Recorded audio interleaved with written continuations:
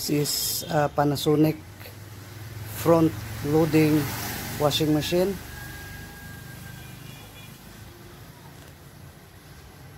Model NA-107VK5. The drain does not function, and so when you switch on this machine, the reading is erroneous. But before, I have to open the front bottom side of this washing machine. I must open first this one using a flat screwdriver. This one. And the purpose is you have to clean first this hose and then unscrew this one.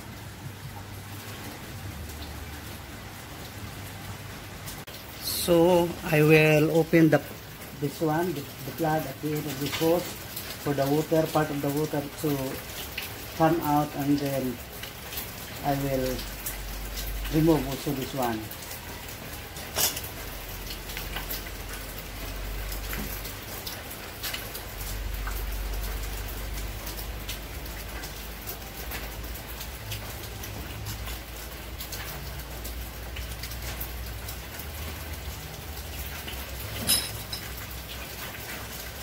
So this one points to the center.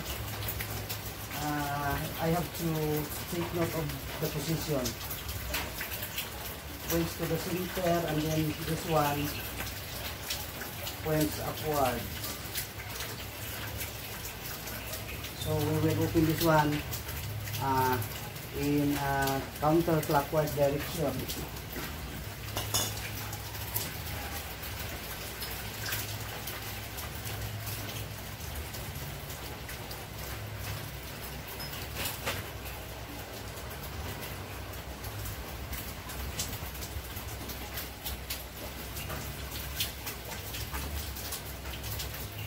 Now, you see, we have this masking tape, little, what is this? Screw, hairpin,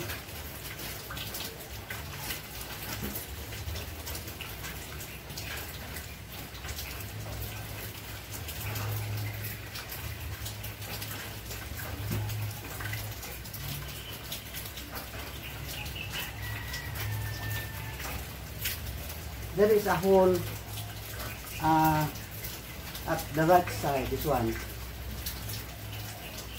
You can see it. There is no coin here. Because sometimes a coin can block the flow of water. There is none. So I hope this will solve the problem.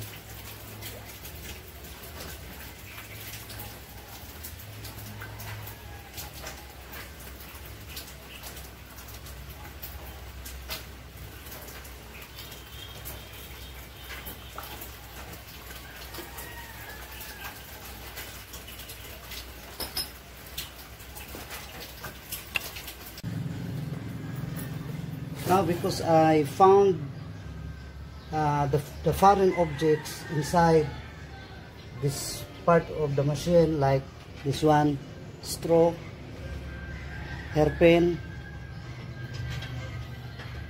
and part of the masking tape, I believe that these are the ones that caused the impeller pump not to function. So I now close this one. I return back the plug. So with this one,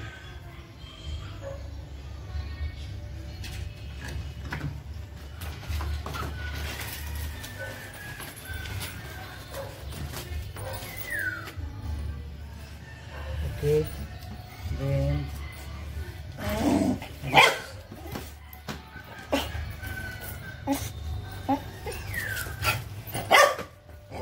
now I must return the cover. It's easy, just like this one. Okay, let us insert the power cord to the electrical outlet.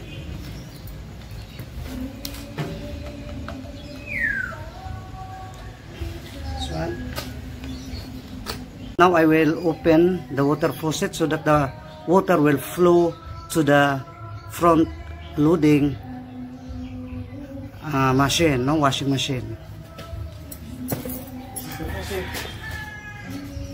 I am now opening. Okay, it is done. Now I will turn on the washing machine, and do not be surprised, by the way, if you see the display counter here, that the number seems to be running, flickering. That is normal because we are using a video camera, but with a naked eye the number here will stay without flickering. So I will turn on. I will choose daily wash. Okay, and then pre-wash, then start.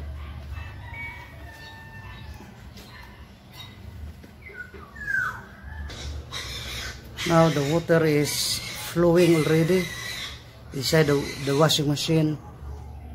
Okay, the blade starts to rotate, as you can see. So as of this time, I can see that this front loading washing machine is already in good condition. Now I press the pause button, this one, and then I will select extra rinse. After that, start. Okay, pause. I will choose extra rinse, and then start.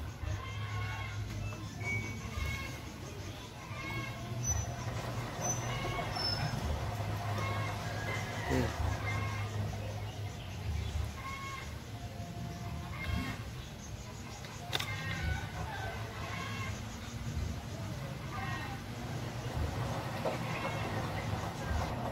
Now let us see if the drain function goes back to normal. So I will press the pause button. I will select the drain, and then I will press the start button.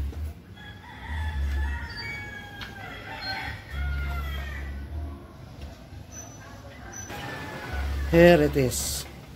The water is already draining out, and so I can say that our repair is successful. Our washing machine is now in normal condition. Thank you for watching, and please do not forget to press the subscribe button and hit the bell icon so that you will see you can watch my upcoming videos. Thank you for watching. God bless.